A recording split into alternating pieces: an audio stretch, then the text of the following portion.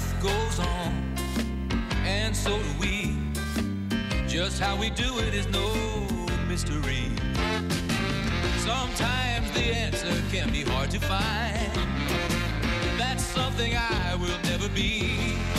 I'm always here for anything that you need. Rain or shine, I'll be the one to share it all as life goes on. We share it all as life goes on.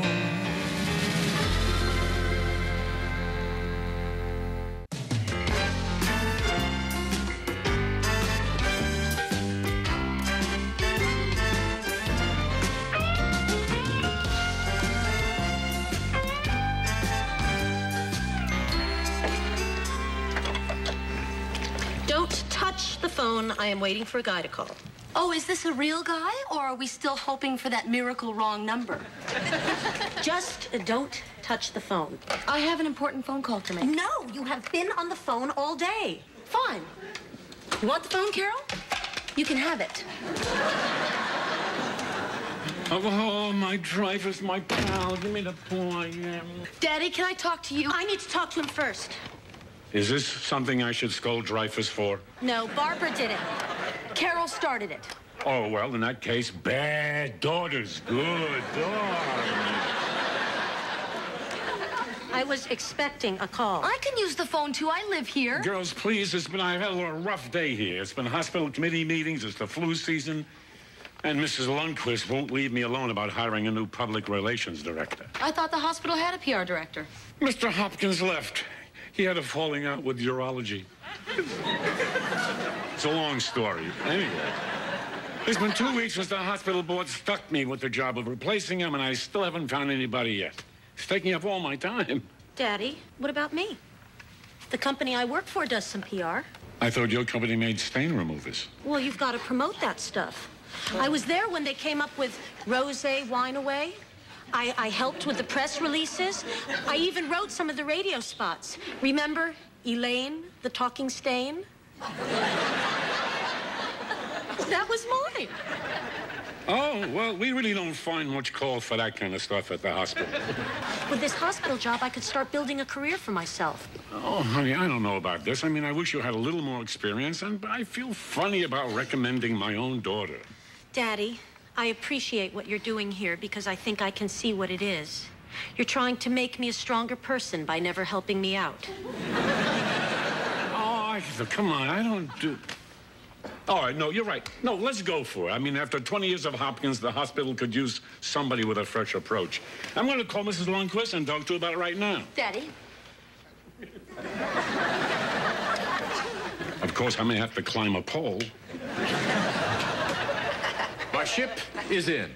It's an ancient tradition that when a sailor comes home from the sea, two lovely ladies lick the salt off. So now, in addition to all your other faults, you're high in sodium. Okay, forget that. I got bigger fish to fry. I got a problem. Can you save it, Charlie? We are waiting for some important news. So anyway, this new captain has taken over the cruise ship, Captain Burke. He's a strictly by-the-book guy, and he's cramping my style. No more fraternizing with the women passengers. No more push-up life jackets. No more glass-bottom deck chairs. All he thinks about is steering the ship. Steering the ship. So he's looking for a new chief purser. I'm in the running, but I need a favor. What kind of favor? I want to show Captain Burke that I'm a conservative family man. I need a lady to pretend to be my straight-laced fiancée. So, which one of you wants to do it? Sorry, I can only take one of you. Carol would be best. She's conservative, more matronly, none of that threatening sexuality. So what do you say? Oh, I'm sorry. I didn't hear you. I was having a lynching fantasy. Barbara. Charlie, I don't know about this. Did I mention there's a free cruise to Aruba in it for you? I've never been on a cruise. White sands, crystal blue waters, bronze, native men. Done. Charlie, what's going on? Not much, but your daughter there is a future Mrs. Charlie Dietz. bad daughter. Daddy? Yes, dear. Well? Well, what? Daddy? You start tomorrow.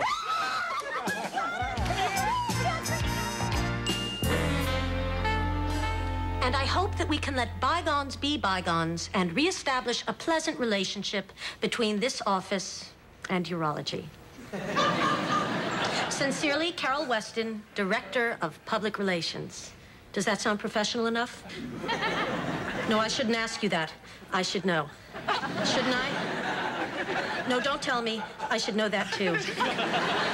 Sorry. First day jitters.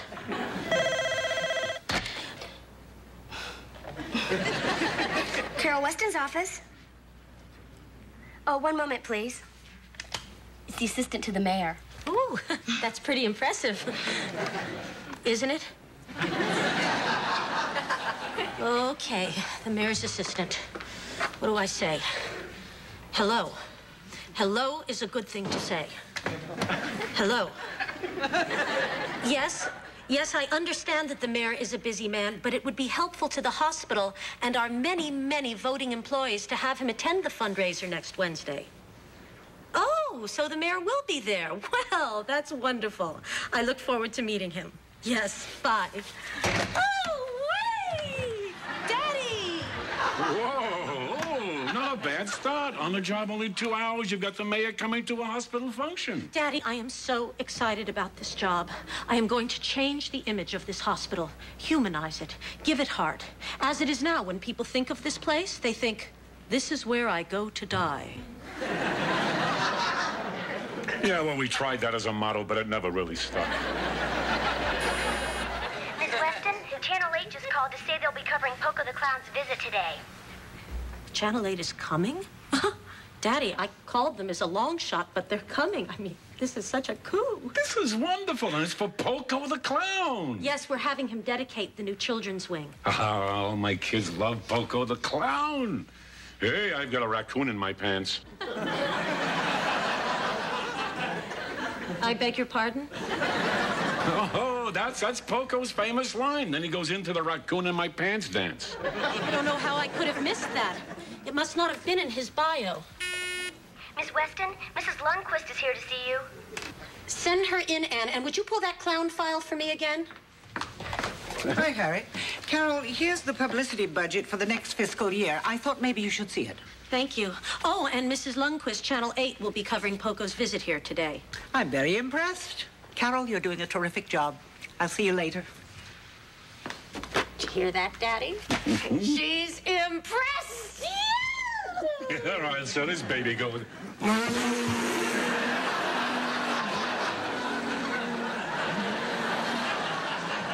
isn't this just perfect? Hello, Laverne. I've been looking all over this damn hospital for you. I just dropped by to say hello. We got work to do. I checked all your usual hideouts, the candy machine, your car, the men's room. But by the way, Dr. Fuller got himself a nice new pair of shoes.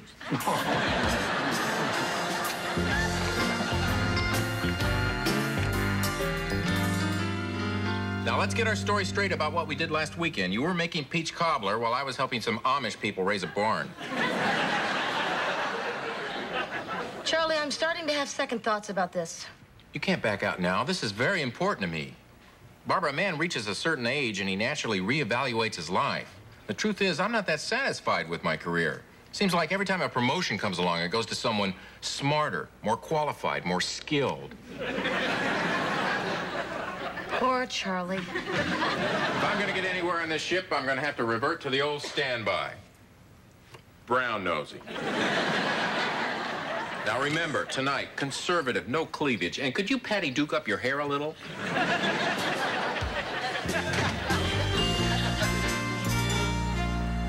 But I can feel it. You've got to trust me on this one.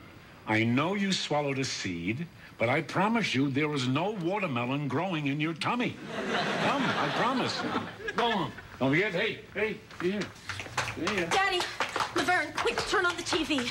My Poco story's on the news. Oh, she's something? Wait till you see this. I was nothing short of wonderful. And who better to dedicate the new children's wing? Oh, look, there you are next to Poco. TV kiddie show, Poco the Clown. It's always nice to see the little boys and girls. Hey, everybody, what's this? Uh-oh, I've got a raccoon in my pants. Oh, it is so wonderful to have Poco here with the kids today, because Poco, more than anyone, understands this hospital. Poco is family, our most generous donor, our most loyal patient. Every time Poco is here, even during his most acute depressions, he still finds time and strength to come down from psychiatric and bring joy to each child's bedside. A cheery face, a caring heart, a troubled soul.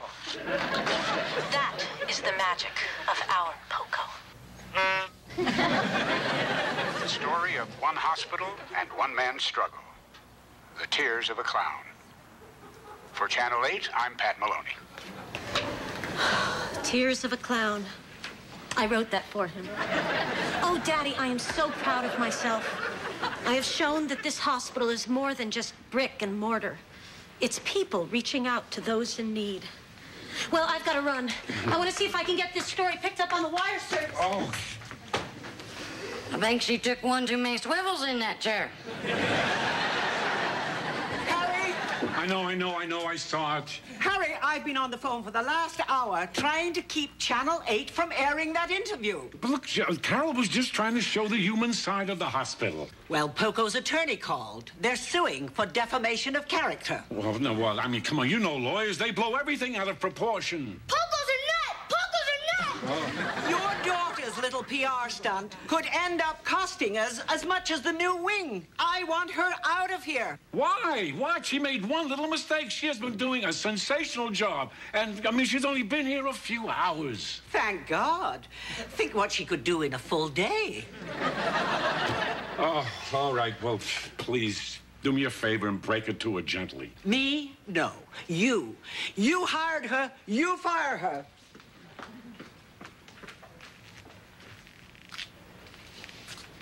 Good thing we didn't bother memorizing Carol's extension.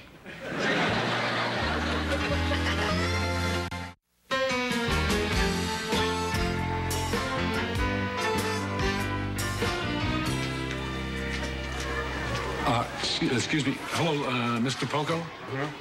My name is Dr. Harry Weston. I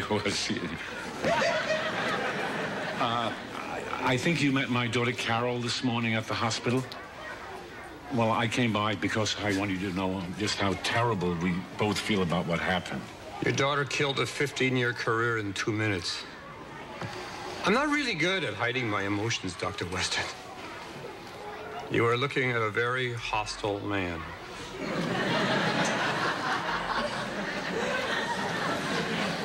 Look, Poco, I'm sorry, sir. Look, I realize this is not the best time to ask you for a favor, but I mean, I know how you must be feeling. I doubt that. I doubt that you know the joy of conducting an orchestra of seals. Or sharing a Volkswagen with 28 other men. Poco, they fired Carol. Actually, I have to fire her. Do you know how hard that's going to be for me and for her? You know, I can see just by looking at your face that you're a very sensitive, reasonable man. And, I mean, for my daughter's sake, would you please consider dropping the lawsuit? If you do, maybe I can, you know, get her job back. What kind of fool do you take me for?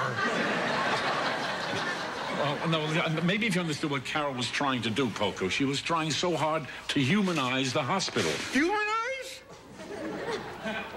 I'll tell you something about humanity. I was giving a performance this afternoon at the shopping mall, just after the news came out, and every one of those kids there had seen the interview. I could tell. I opened with a seltzer gag, I segued into the unicycle, and then I took a pie in the face. And you know what those children were doing? No. They were laughing at me. Oh, yeah, well, I mean, you know how cruel kids can be. If kids think I'm crazy, I'm ruined. Let me put it this way. When I put a stick of dynamite in my mouth, if they think I'm really trying to kill myself, it hurts the joke. But Poco, this could all blow over in a couple of weeks, and, I mean, you'll be fine, but my daughter will still be out of a job. I have nothing more to say to you, I'm sorry. Your daughter has crushed my self-esteem. She has stripped me of my dignity.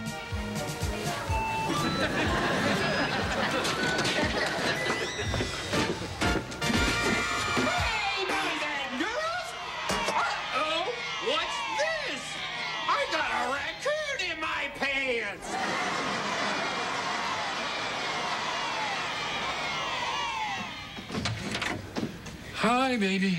Oh, Daddy, come in. My mind is still buzzing. It's been 2 hours since the interview, and I still haven't come down. I think I can help you with that.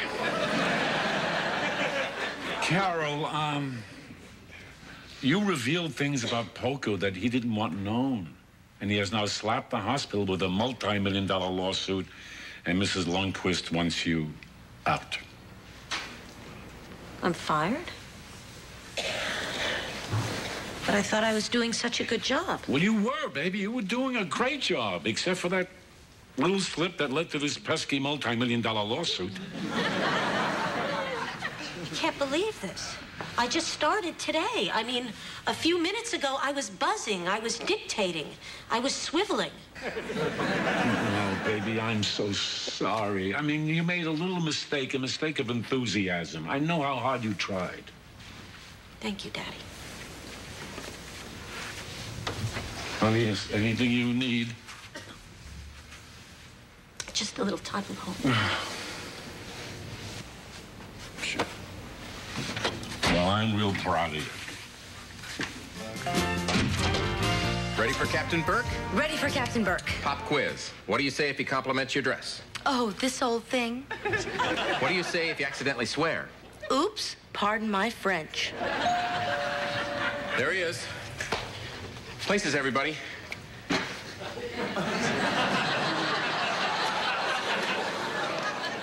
Captain Burke, thanks for coming. My pleasure, Charles. This is my fiancée, Babs. Pleased to meet you, Captain Burke. My pleasure. You looked lovely. Oh, this old thing. Just a simplicity pattern. Nice touch. You're a lucky dog, Charles. She's a good choice. I'll get some refreshments. Some lemonade and apple brown Betty should hit the spot. Oh, sweetheart.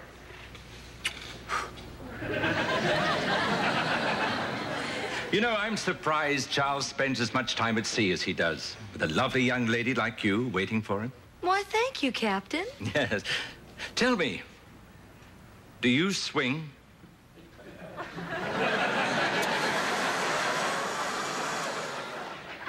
Charlie, could you come in here, please?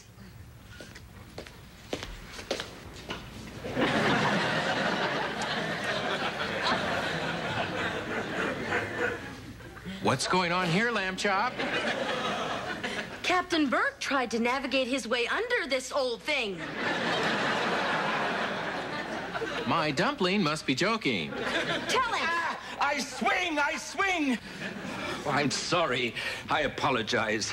My behavior was inexcusable. Hey, forget it. Charlie! Hey, compadre, let's go to my place and talk about that chief purser situation. Good idea. I got a level with you, sir. I figured all you ever thought about was steering the ship. Wrong. All I ever think about is women. Oh, Captain, my captain.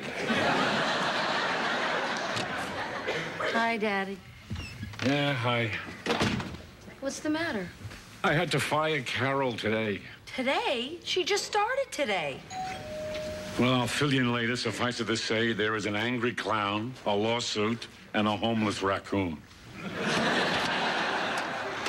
Hello, Dr. Weston. I hope you don't mind my dropping by like this. I'm sorry, do I know you? Oh, Poco. Oh, please come in. This is my other daughter. It's Barbara. Nice to meet you. I don't usually look like this. Neither do I. Anyway, after my behavior this afternoon, I wanted to come by personally and tell you that I'm dropping the lawsuit.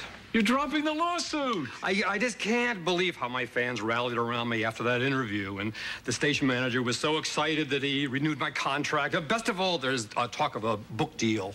great. An autobiography? No, it's a comic book. Poco Man. I'll have the power of flight, and I'll be able to lift buses and things. So, well, you could say that Carol actually helped your career. Don't push it. Anyway, tell Carol that I dropped by, all right? Well, I gotta run. I finally got a date with the woman who plays the wedge of cheese on our show. I'm gonna call Mrs. Lundquist and get your sister's job back. Hi, Barbara. Am I seeing things, or did someone just drive away in a shoe? That was Poco. He came over to say he's dropping the lawsuit, and Daddy's on the phone right now with Mrs. Lundquist trying to get your job back. You're kidding. I can't believe you got fired on the first day. So you've racked up, what, about 15 minutes of vacation time? Barbara, I am not embarrassed about what happened. I mean, it's not like I compromised our national security. I irritated a clown, for God's sake. Oh, hi, sweetheart. How you doing? Welcome home. Daddy? Yes, dear? Well? Well, what? Daddy, did Mrs. Lundquist give me back my job? No, dear, I'm sorry. She is still very mad at you. Oh. Well, that's not very mature of her. I'm glad I put that banana in her tailpipe. Oh, so, baby, what are you gonna do now? Well, tomorrow I'm gonna go out and start looking for a new PR job. I mean, okay, maybe I screwed up on this one, but at least now I know what it is I want to do. That was one hell of a 4 hours. If you think that was fun, why do you try working past lunch? You're looking at the new chief purser. The captain said the job is mine. You just sort of sleep with him on the trip to Aruba. And I said, no way, no job is worth it. I can't get a break. Good daddy.